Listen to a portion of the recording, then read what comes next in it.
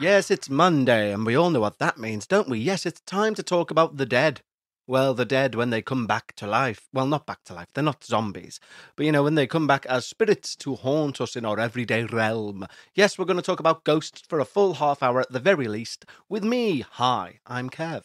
And we're going to have all the usual shenanigans going on. We're going to, of course, have a paranormal review where I review the paranormal so you don't have to, in a strange accent. And we're going to go over to Bekah's Reddit corner now. I must give you preamble and pre-warning here. Bekah's Reddit corner it does include, an addition to the haunted canon. Yes, it does. So as you may well know, we've had a series of incidents not reported by me, no, but reported by Bekah in the flat, reported by the skeptical Bekah not in the flat, in the house that we now live. And we've been keeping an eye on it week on week and seeing if there's any new reports. Anyway, yesterday, during a Patreon special, Bekah announced there's been an addition to the canon of the haunting of the house. So there'll be more on that later in Reddit Corner. Keep your ears, I meant to say ears, but it sounded like ease, the letter E. Keep your ears peeled. Yes. Now, of course, this week we lost our monarch. Yes, we did. And of course, it's always sad when anyone dies, but especially if they make it to 96. Irrelevant of your thoughts on the monarchy, etc. It is, it's very sad when somebody makes it to 96. Or is it sad, or is it like a well done you? You bloody done amazing there. 96, 4 off the ton. Well done indeed. But either way, we're not going to talk much about it because, well, that's it, really. That's all we're going to talk about it. And the reason for that is because it's everywhere. And you don't come here to get a bit of where you're getting everywhere else, do you? No, you come here for ghosts, of course. So we'll move swiftly on. But yes, if you're sad, then condolences. And if you're not, then crack on, I suppose. But we do have a lot of ghosts for you today, which is the point of the show. But of course, before we get to our paranormal party of purveyance, and too many P's, not many of them make sense, except for paranormal, really. We need to, of course, say a big thank you to our wonderful Patreons. Because when you sign up to Patreon, not only do you support the show, but you also get two extra shows each and every week, although there was only one last week because my voice went. Apologies, and thank you for everyone who reached out on Patreon and said, hope you're feeling better soon. I hear ya. Thanks, guys. So you do get all of that, and you also get me singing your name via the medium of song. The guitar is well and truly out, and we have 6 wonderful new Patreons to say thank you to today. We have Heidi Gray, Harry O'Leary, Amy Chamberlain, Kirsty Quinn, Amanda H, and Manuel R. And this little country number is for you. Oh yeah. Heidi Gray, Harry O'Leary, Amy Chamberlain, yeah. Kirsty Quinn and Amanda H, Manuel R. You've signed up to Patreon, it's true. And I just wanna say thank you. End it on a 7th. If you know by now, you know by now. We always end things on a 7th here in Wintag Towers. But thank you so much, guys. Don't forget, if you want to become a Patreon, support the show, get 2 extra shows every week, and around 200 plus episodes of back catalogue in Patreon land to binge, head over to patreon.com/we need to talk about ghosts. Now, let's have a paranormal review, shall we? Yes, it's time for the paranormal review, where I review the paranormal so you don't have to. Anyway, before I jump into today's one, we need to go back and readdress last week's one, which was, of course, The Devil in Ohio. Now, since I've done that review, a lot of people came out and said, it's pants. Why did you say it was good? Now, I can only apologise. I reviewed it halfway through, right? But, I'm not going to backtrack. I still like it. I still do like it. Would I say it's as good as I said it was last week? No, because it was better in the first part of the season than it was in the last part of the season. There was a lot of non-logical things that took place in the last part of the season. Very non-sequitur things where it was like, well, why would she be there? Or why would that happen?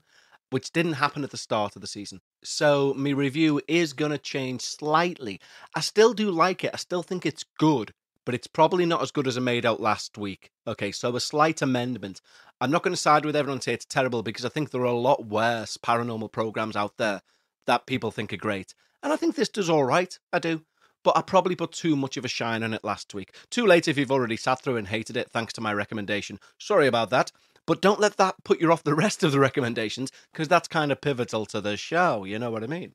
Anyway, this week's paranormal review is an audiobook that I'm currently... Oh, here he goes again. I'm currently halfway through, but there's a difference with this one, because it's by a guy called Mitch Horowitz.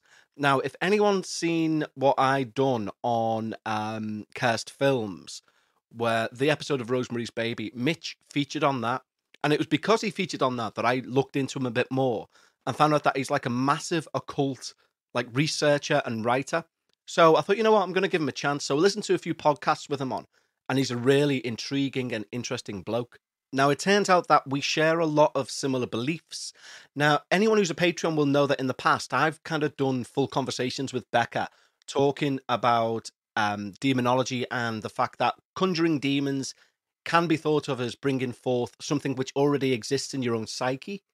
I won't go into detail, but those who have heard it know what I'm on about. Anyway, he's of a similar mindset, and this book that I'm listening to at the moment is called The Miracle Club, and it's this idea of what he's calling New Thought. But if you give this book and what he talks about a cursory glance, you'd be fooled into thinking it's kind of like The Secret, and I absolutely despise The Secret. Do you know what I mean? Anyone says, I read The Secret, I've put it out into the universe. It's like, you want to try reading, I don't know, The Beano or something? That'd be more useful for you. But he puts it in a way where it gives the power back to you. So it's more about the changes in how you behave and the changes in how you approach things. Okay, so it's not like magic per se. It's not like magic as in the Secret, where it's make a sigil on your hand or a sigil on your hand, and every time you look at it, the universe will start giving you what you want. It touches into that, but it's not all that like stupid stuff. In my opinion, stupid stuff anyway. It's more like, yeah, what this will do will make you, by looking at that symbol, for example, it'll make you act differently. It'll make you approach situations differently, more confidently. And it's a really interesting topic, one that I'm really getting into at the minute. So it's not really a paranormal review. It's more of a supernatural review. And I mean supernatural, because his whole point is you have all of these abilities within yourself to be more confident, to be more persuasive, you know, and you can bring them out of yourself with little sort of mini rituals, if you like, and how you change your perception and you focus on things. And that's his whole sort of, that's his bag, baby, for want of a better phrase. So do check it out. This particular book is called The Miracle Club, but anything by Mitch Horowitz as a writer is going to at least make you think very, very deeply about certain things in your life. And that can only be a good thing, I do believe. So currently, Mitch Horowitz, the occult writer, 2 thumbs up to the sky. Yes, it's time for my favourite part of each and every Monday, where I get to read your true paranormal experiences to the audience. And I do love this because I very often hear something or a type of ghost or a type of situation that I've never heard before. And that's exactly why I do this. Because yes, I'm a podcast host, but I'm also a paranormal fan and have been since a small child. Anyway, firstly, I've had an email through from Taya, and Taya writes to say, and this is very important, she writes to say, hi, do you still read out ghost stories when people send them in? Because I sent one in June and you've not read it out. And I can only apologise, Taya, because we received that many emails both for this show and the Dark Paranormal. Things can get dropped, so I sincerely apologise. If anyone's listening to this and they think, yeah, I sent my story in too and he hasn't read that, let me know. You know, I can only apologise, and I'll guarantee I'll find it and I'll read it out, which is what I'm going to do with Taya's story. Now, she sent this in back in June, so again, it doesn't matter when you've sent it. If you think I've not read it out, let me know, and I will fix the problem. It's as simple as that. Or I will try to fix the problem. It's as simple as that. Anyway, this is Taya's email. Hello, Kevin. Hi. Bekah. Hi. Auntie NC. Ma. She does like it when people abbreviate. This is Taya, your new Canadian best friend again. This time, I have a story about how I met my dead father-in-law and made my husband a believer. Come on, people, let's get behind this tale now.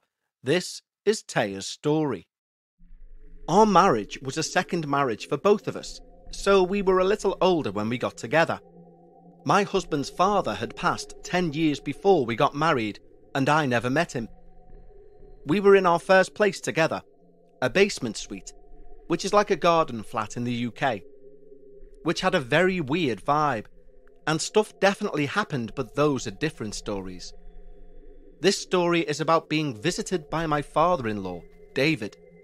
My husband is a truck driver, and at that point in time he was out of town, Sunday overnight to Monday. So my daughter and I were alone in the house. We had each come into the marriage with children, so the rest of the week it was much busier as he had 50-50 time with his children. Anyways, on these Sundays, I would wait until my child was in bed and asleep before I would go outside for a quick smoke. We had a nice little area next to our side door with apple trees, so I would sit out there relaxing. One day the light next to the door started flickering, so I thought my kid was inside flicking it on and off. When I checked, she wasn't there. So I went to her room expecting her to be hiding under the blankets, giggling about her prank. But she was fast asleep, and obviously had been for a while. She'd not just been up flicking the lights on and off. Next, I thought there must be something wrong with the bulb, so I changed the bulb. Next time I went out that night, the light was on and not flickering. I fixed it, right? Well, after being out there for a few minutes, the light started flickering again. Okay, I thought. It must be the electrical wiring or whatever. I decided I would tell my husband the next day when he got home and he could let the landlord know. Then I completely forgot about it. My husband is a well-known workaholic, and he had a side job as a pizza delivery guy. So sometimes he worked evenings when we did not have his kids, and again my daughter and I would be alone in the house. On one of these nights, the same thing happened. The light would start flickering when I was outside. I would check on my kid and she would be fast asleep. This happened a few more nights when we were alone, but I kept forgetting to mention it to my husband. One day, I ran into our landlord and mentioned the flickering light. He reminded me that he'd had all the rewiring done before we moved in, as he'd recently bought the house and it was suggested to him to do if he wanted to rent the place out.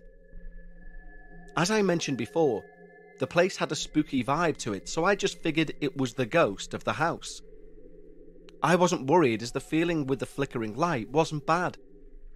It actually felt protective. One night my husband and I are out of the back door, a different door, smoking. And I suddenly remember my flickering light experiences, so I tell my husband about them and say that I think it's probably a ghost. Probably the one I can feel in the house. He tells me that it has to have a different explanation, like the bulb or the wiring. I told him I thought of all those things, that I changed the bulb and I talked to the landlord. He says it has to be something logical, so I start to get upset that he doesn't believe me. All of a sudden, the light outside this door starts flickering the same as the other one. His whole demeanour changes and he says to me, "You're right. It is a ghost, but it's not who you think. It's my dad.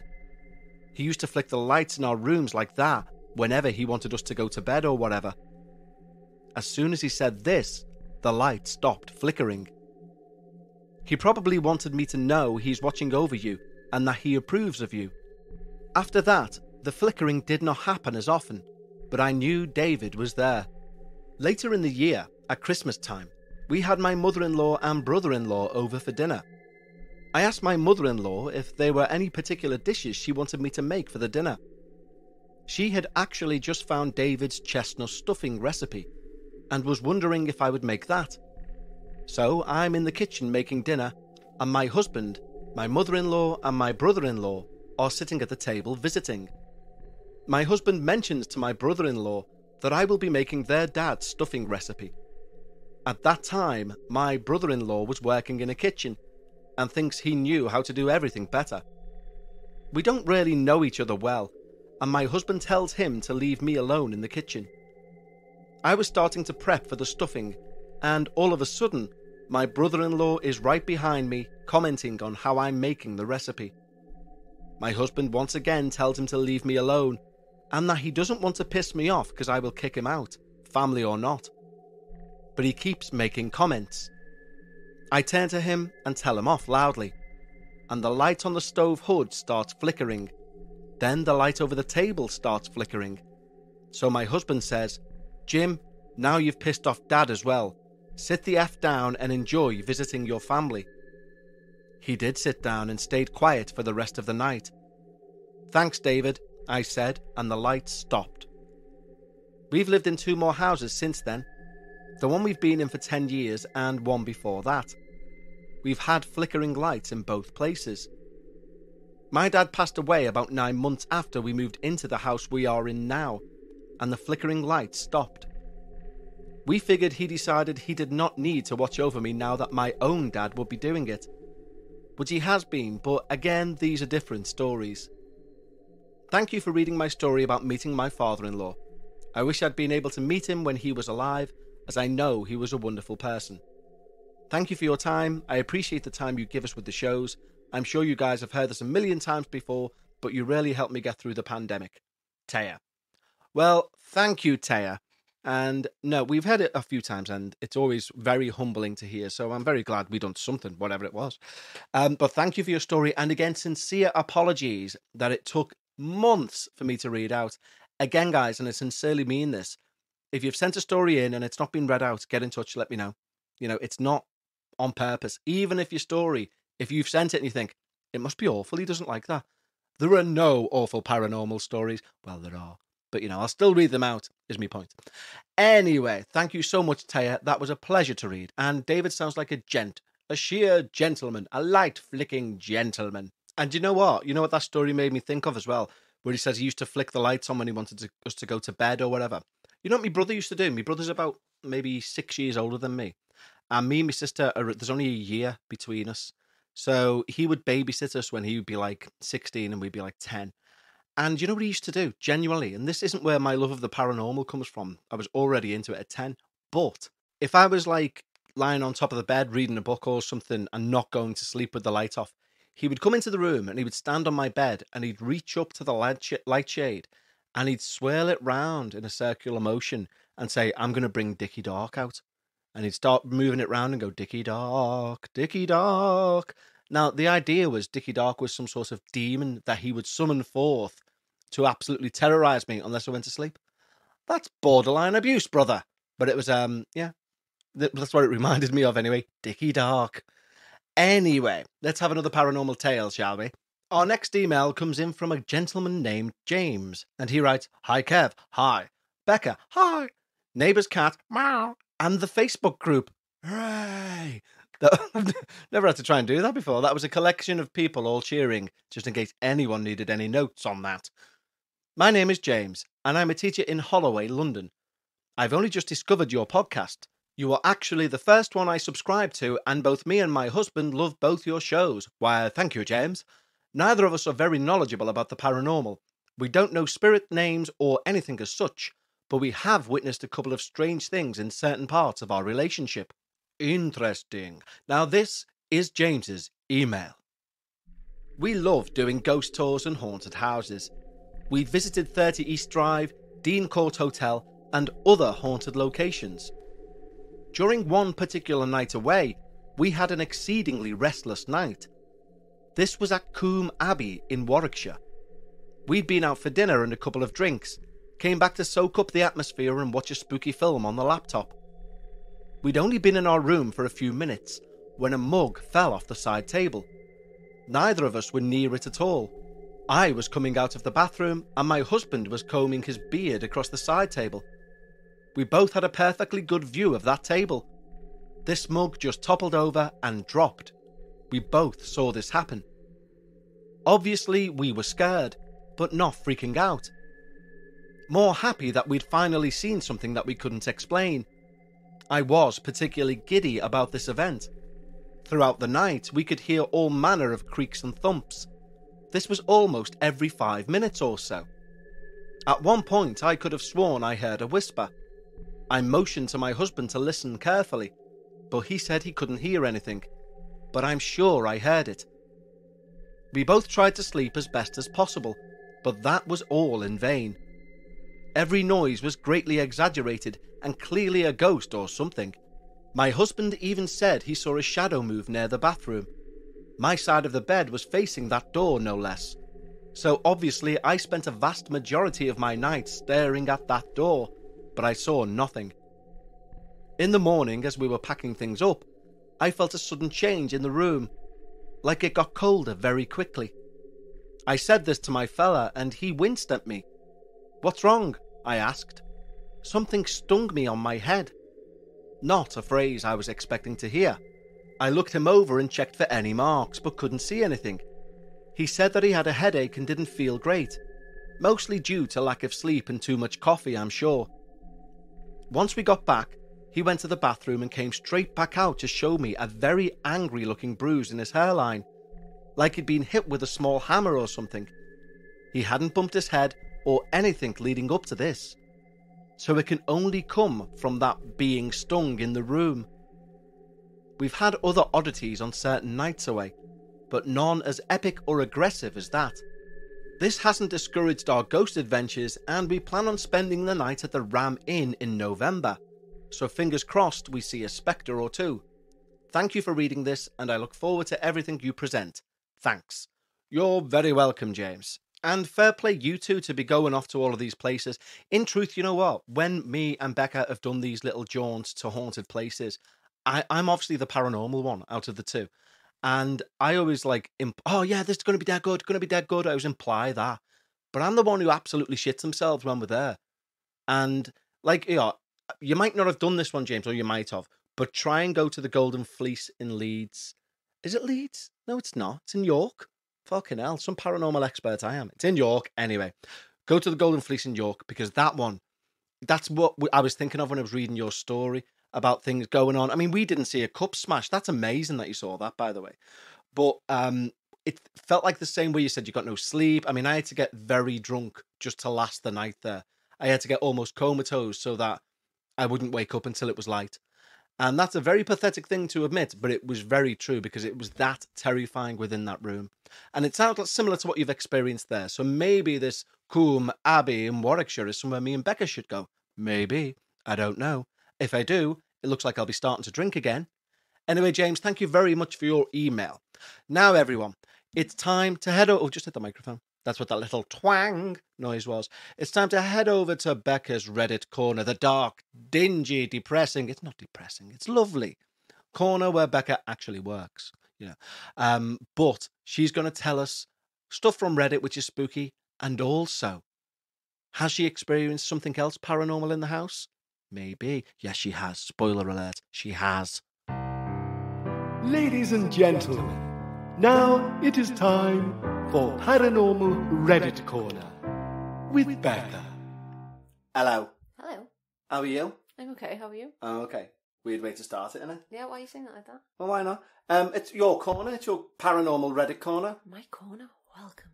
See, why are you speaking like a mouse again? I'm not. Okay, well, you did. So, I've already teased this. Yesterday on Patreon, we were just ploughing our way through a normal paranormal Patreon episode, as we do on a Sunday, and you piped up. Pipe up. You did, like the Pied Piper of Hamelin. Oh, but I'm sorry. Saying someone piped up with something suggests that you don't really want to hear it. Did you not want to hear it? I thought it didn't, because I thought you were just going to say something like, and then Wagatha Christie, but you didn't. You actually blew me away, didn't you? Yeah. So go on. I feel... Right. I kind of said everything I had to say on the Patreon, but I will give you the highlights. Yes, well, obviously, because not everyone's a Patreon. Fine. I was in the bathroom brushing my teeth with an electric toothbrush. Yes. So I can't really hear... usually you can hear people moving around the house. Yeah. But I couldn't because I had an electric toothbrush. Yeah, exactly. Anyway, a shadow went past the door. I thought you were walking past the bathroom into the little office. Yeah. So I opened the door and you weren't. You were on the stairs with the neighbour's cat. So it was just a shadow. It could have been anything. But there was a shadow that went past the door. But it could have been anything. But again, like we've said with all of the stuff that's made up the canon thus far, is that I didn't bring this to you. You've brought it to me. Yeah. But also you've acted physically on it. You've opened the door assuming I would be there because you've seen something physically walk past the door. No, I haven't seen something physically walk past the door. I've seen a shadow. From outside, in though. Yeah. But, yeah, so I have physically acted on it to open the door to check if it was you or not, and it wasn't you, which is fine. I obviously don't think it was paranormal. You're saying I've brought it to you, but you've made such a big deal out of this now. I explained this yesterday. I feel like if I see something like this and don't mention it, it's like it makes a big thing out of it. I feel like I have to tell you in order to not make a big thing out of it to myself, you know what I mean? Like it makes it paranormal if you don't mention it. Oh no, yeah, it makes, no, it not makes makes it paranormal, but it makes it would indicate that I thought it was paranormal if I didn't mention it. Yeah, whereas I don't. I think it could have been anything. It was just a shadow. But there you go. But a moving shadow. Yeah. And you even said it could have been the cat, and as I pointed out yesterday, like it just grew 6 feet and then marched into the office. Yeah. I mean, given you keep banging on about Orphan Street and now we're on the site of an orphanage, does it make you feel any better that the shadow I thought was your height, so it's not like a little kid ghost? Yes and no, because it could mean it's an evil mistress ghost. Well, she'd have no interest in us then, would she? Yes, because she may be like, you two act like petulant children. Maybe you want to stop acting like a petulant child. Maybe you want to stop being an idiot. Nah. Well, there you go. Yeah, also, we had a bit of a debate yesterday about who created a paranormal spot, didn't we? Because... There's no debate. There is. There's no debate. It was me. You absolute credit stealer. So anyway, this isn't just the discussion about the Queen dying, but it's not like about the Queen dying. Well, it is, but it's not. So basically, you know what a meme is, obviously.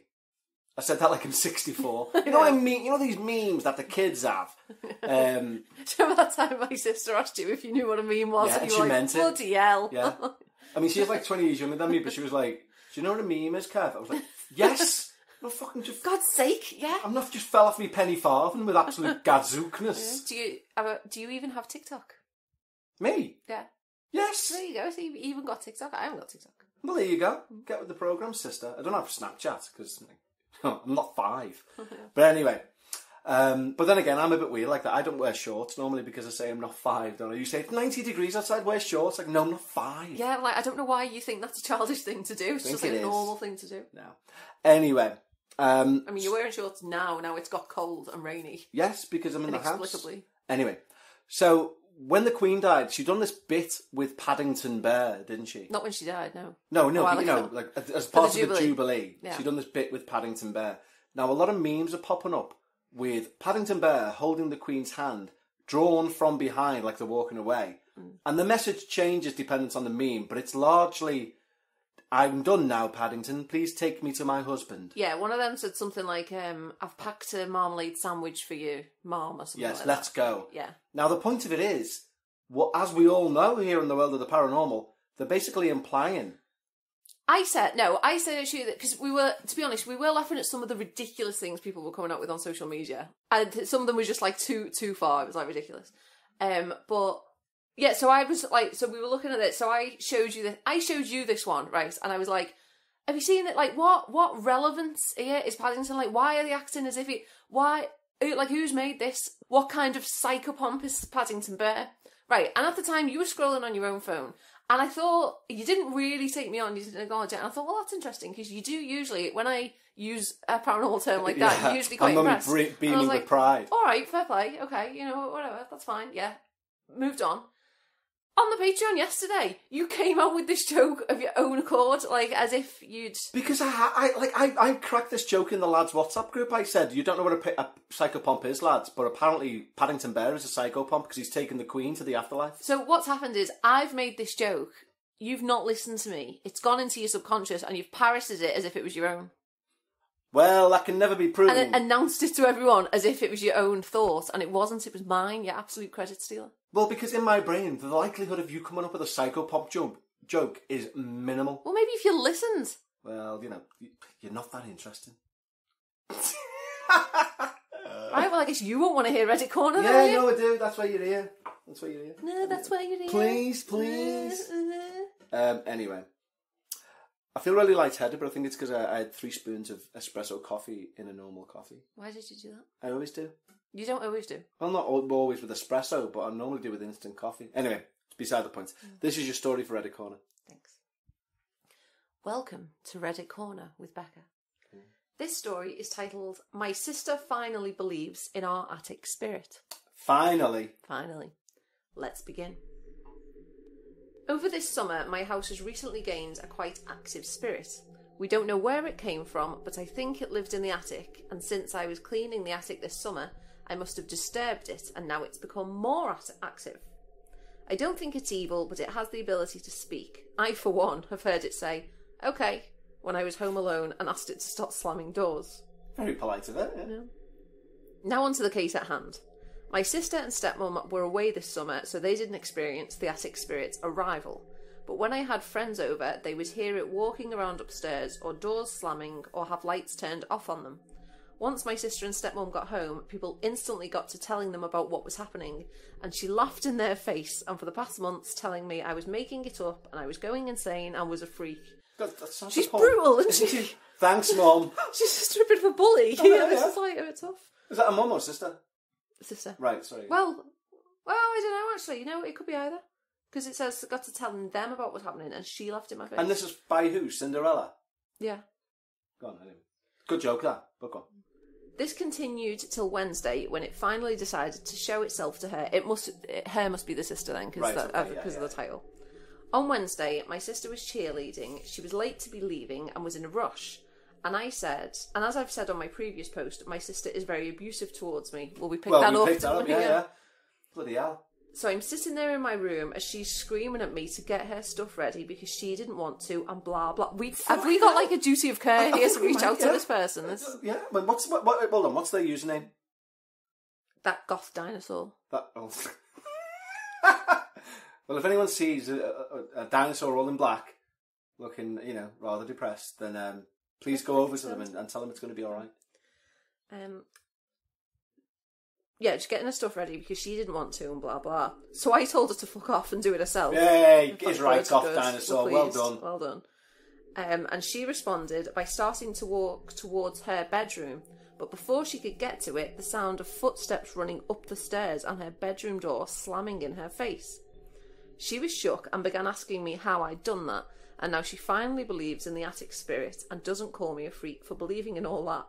And it says, Attic Spirit and Goth Dino 1-0, little sis. Hooray! Hooray! That's a good story. I like it's got like a full thread and a bit of recompense at the end. Yeah, I mean, also, so the Attic Spirit is clearly on Goth Dinosaur's side a little bit, because like she's saying like, "Oh, did you do a favour and stop slamming those doors?" And the ghost goes, "Okay." Yeah. And then when the sister's being a dick, it's like on her side, and oh, right, fine, we'll scare you two, boom, and slam the door in her face. There's like a Marvel superhero to be made here, a goth dinosaur with a spirit guest friend sort of thing.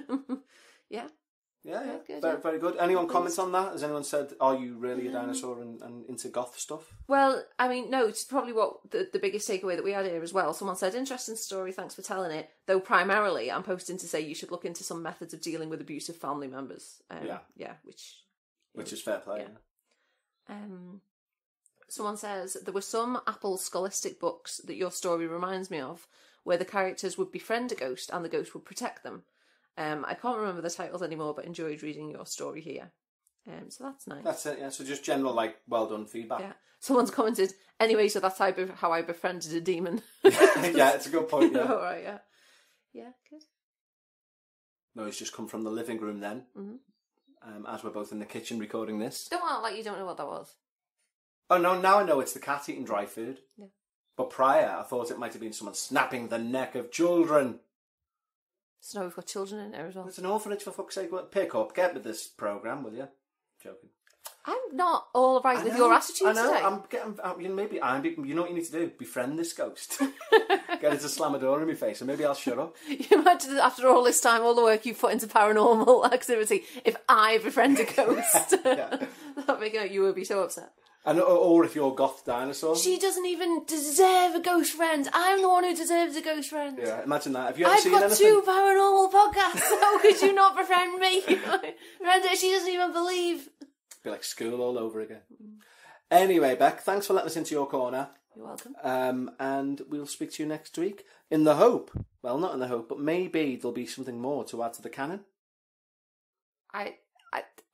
Oh, can I just add though, when we were discussing the 5 other things that had happened, or 4 other things that had happened yesterday, we were talking about the knocking on the bedroom window that you really freaked you out, and you said, no, that'll just be the branches from outside of the tree knocking at the door, Yeah. And we went outside after recording that, and what did we see? Right, so the branches didn't reach the window, but that tree has been cut since then because the branches were coming right over our path. And the path, so not the window, though. No, but if they reach it, what I'm saying is they were reaching the house, they were getting longer, and they have been trimmed, so it could have been. Also, we discovered yesterday that magpies are known for tapping windows in the dark. Yeah, that's true. That is true, to be fair. Okay, so still much to be addressed, I believe. And also, it's worth mentioning, when you say you were really freaked out at that, I wasn't really freaked out at that because I thought it was paranormal. I was really freaked out at that because I thought someone was trying to get in the house. Yes, but which is a reasonable reaction. It was a visceral reaction because something physical happened. Well, yeah, also the neighbour's cat, I heard it, so... Well, yeah, exactly. You're just backing up my own argument that you're experiencing paranormal activity. And on that frustrated noise... So bored of talking about this! Okay, then, well, thank you, Bekah, as ever. You're welcome. Thank you for visiting Reddit Corner with Bekah. Goodbye. Bye.